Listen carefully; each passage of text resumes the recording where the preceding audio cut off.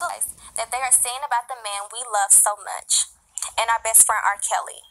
It has been said that I have left him and he has abused me and all kinds of nonsense. I have said before, none of it is true. It is a shame how they are treating him. It is so wrong on so many levels, and he does not deserve this. I am not going to be a part of the assassination of R. Kelly's name, music career, and his character. How will we ever be able to get a fair trial anywhere in the world with all these lies that are being told on him? Please free him and let him come home in peace. I promise you, he is not the person you guys think he is. He is the best thing that has ever happened to me and Azriel. I talk to him every day, and I see him every 2 weeks. He truly wants to thank all of his fans for believing in him, plus he wants you guys to know that he appreciates all of your letters, and that it takes him a while, but he reads them all. I just ask that you guys stop all this nonsense, and please give him his voice back.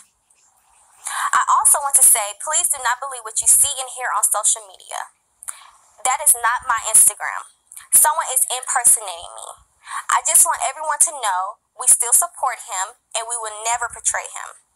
Me and Azriel will forever love him. I truly apologize to all of the fans that has been going through this tough time, and I understand it has been hell for me and Azriel as well. So we do appreciate all the love and all the positivity you guys have been giving us, and I know it's a lot going on, but at the end of the day, I'm staying positive. I'm not getting nowhere by being negative. I breathe positivity. I manifest that into my life. Okay?